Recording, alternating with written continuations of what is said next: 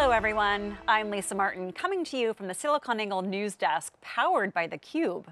This week, ServiceNow has unveiled a range of new artificial intelligence tools aimed at automating business tasks, resolving technical issues, and training employees. These tools were introduced at the Knowledge 2023 event in Las Vegas and are rolling out for ServiceNow's cloud platform.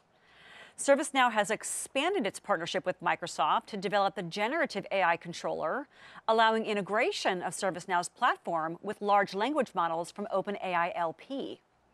The tool offers pre-built actions for tasks such as support requests and document summarization.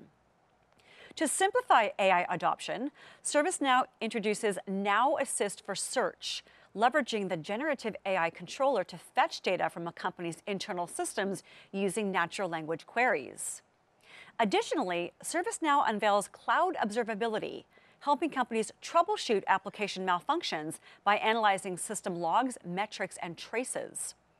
Automation tools are also introduced, including APO for reducing manual work in supplier payments, Clean Core ERP with App Engine for optimizing back-office software, and employee growth and development for identifying skill gaps in a company's workforce.